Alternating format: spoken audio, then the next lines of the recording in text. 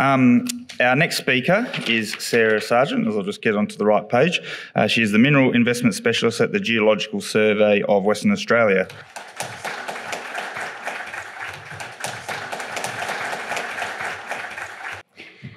Thanks, Michael, and a big thanks to everyone in the audience for joining me today to hear about what the Geological Survey is doing to support exploration in the battery and critical minerals space.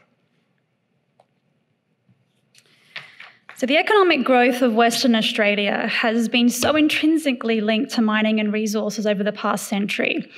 And the emerging economic drivers around a resilient low-carbon future, net zero emissions, and the need for ethical supply chains present an opportunity for Western Australia to provide a reliable and ethical supply of raw battery and critical minerals, plus expand our role in the value supply chain. And the state government has a number of plans and strategies, or has a plan and a strategy to place battery and critical minerals at the forefront of a diversified low-carbon economy for the state towards the future. And I imagine Minister Johnston will expand on this in his keynote address tomorrow morning, so be sure to catch that one as well. Within this broader state strategy, the key roles of the Geological Survey are to provide pre-competitive data to attract exploration in order to make discoveries and develop resources.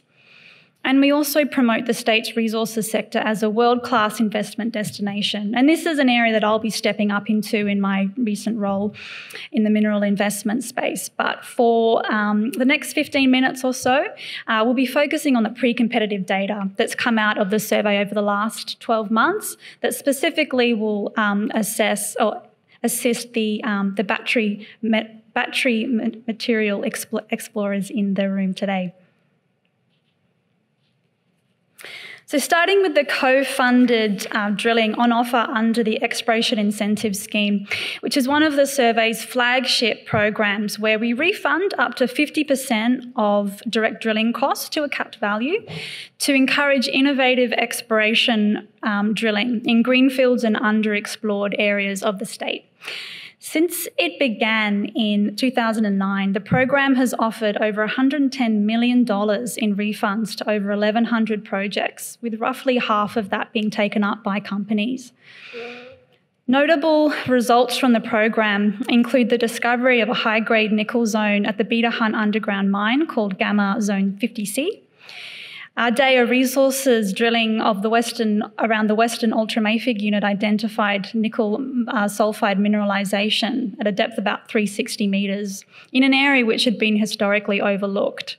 And most recently, Lynas Corporation confirmed the continuation of rare earth mineralisation within the Mount Weld carbonatite to over 1,000 metres depth, representing a significant exploration target for them moving forward.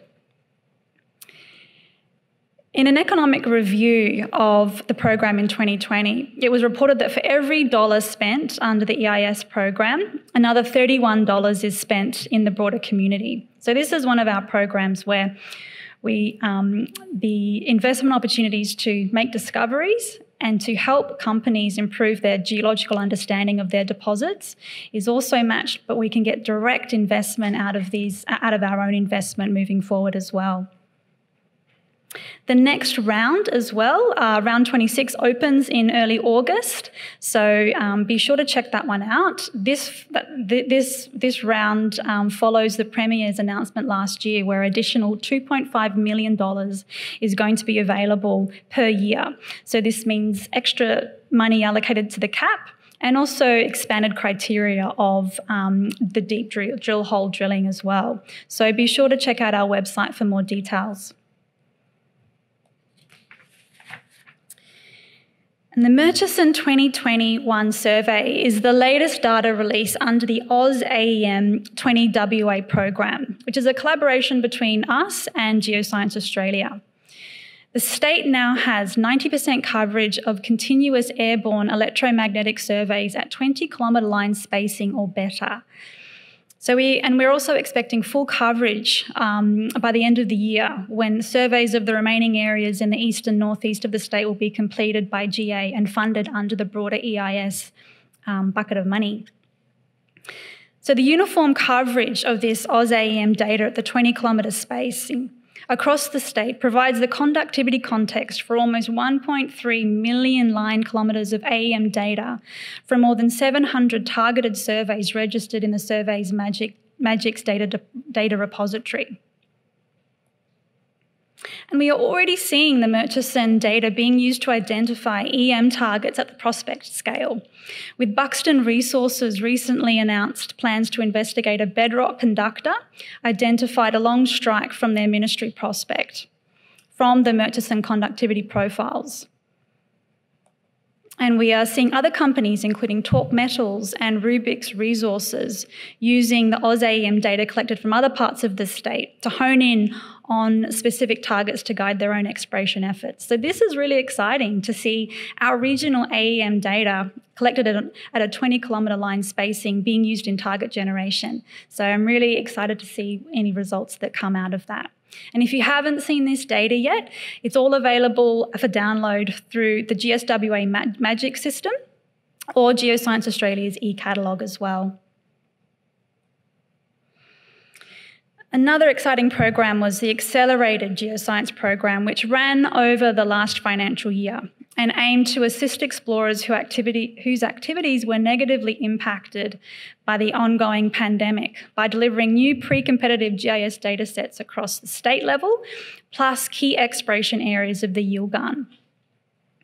Of the 4 programs listed here, 2 were statewide GIS data layers for geoscience and critical minerals, the latter of which includes prospectivity rock types based on interpreted basement geology, geological observations from our WIROX database, and GSWA and company outcrop mapping, plus some geochemical fertility linking geology, alteration, and the mineral occurrences as well. And we also had 2 key areas of the Yilgarn Craton as well, in the Far East and in the Southwest, where new interpreted bedrock geology was generated and also updated geophysical compilations were also included. So just continuing with the AGP, some really exciting work came out of the Southwest Yilgarn, part of that program, with notable data delivered, including an updated interpreted bedrock geology, where, surprise, surprise, we saw a lot more, or we're interpreting a lot more greenstones than previously identified. We also redefined the major tectonic boundary between the Southwest terrain and the you and me terrain along the southwest deformational front of the newly defined Corrigan tectonic zone. So this program, plus the explosion of exploration activity along the western margin of the Craton following the Julimar discovery, has really laid the foundation for the survey to continue working in this area. Under the West Yilgarn project, which aims to extend the interpretation of the basement geology up into the rest of the you and me terrain as well. And we're hoping to deliver some seamless interpreted basement geology GIS layers that links the southwest to the you and me terrains this year. And now something specifically for the explorers or geologists in the room. There is a new portal to allow for improved searching of the geochemistry data associated with our drill hole database and from company information in the WAMAX database. So WAMAX is our depository of 150 years of exploration and drilling activity, and represents the ongoing learnings of this industry as to where to drill, and also, importantly, where not to drill, and where you can leverage other companies' work to explore your own geological models. And it's an incredible resource for explorers. So you can now search for the drill hole geochemistry data by location through this portal, such as the tenement, map sheet, or a WAMAX report number. And you can download as a PDF, CSV, or Excel file. And you can also either get the raw assay data or a harmonized version of that data where the data column headings have been standardized. But just note the data itself is as reported by the companies. And the WAMAX team are really keen to gauge how or what industry thinks of this new portal. So be sure to stop by our booth and let us know what you think. or if you want to learn more as well. We are also looking to develop a regional petrophysics dataset to allow for improved interpretation and planning of geophysical surveys. So considering the discoveries of Winu and Havieron in the Patterson were under several hundred metres of cover, the ability to discern between mineralisation and conductive cover units in geophysical modelling is crucial, especially when looking for the next generation of deposits under deep cover. So a pilot petrophysics project is underway between GSWA and Terra Petrophysics, and it will measure eight properties from selected mineralised and unmineralised drill core, highlighted on the map in front of you by the triangles. So blue triangles show the data that's currently available of the study that's already been completed, and the yellow triangles represent what's coming this financial year. So we hope this data will translate regional geophysics into realistic geological models.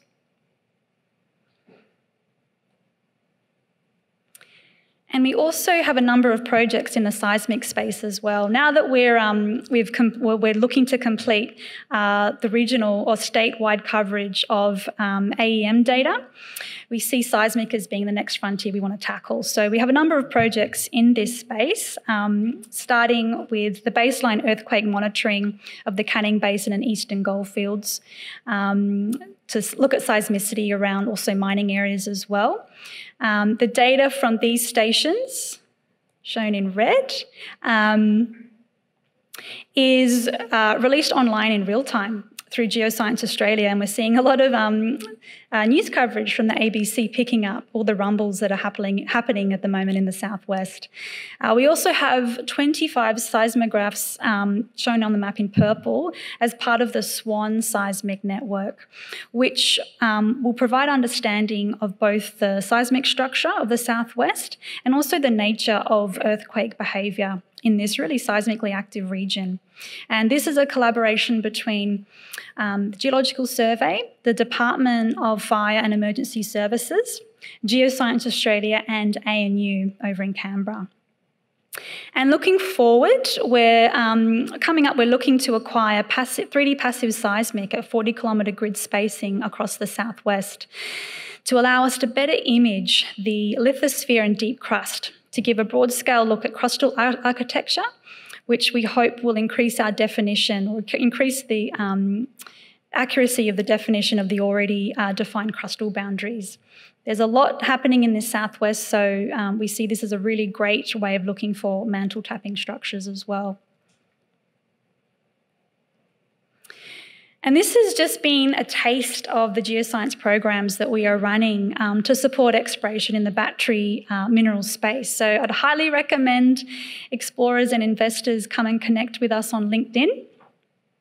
We've even got a newsletter, or come and chat with myself or my colleague Trevor at our booth about how the Geological Survey can help you moving forward. And thank you very much for your attention.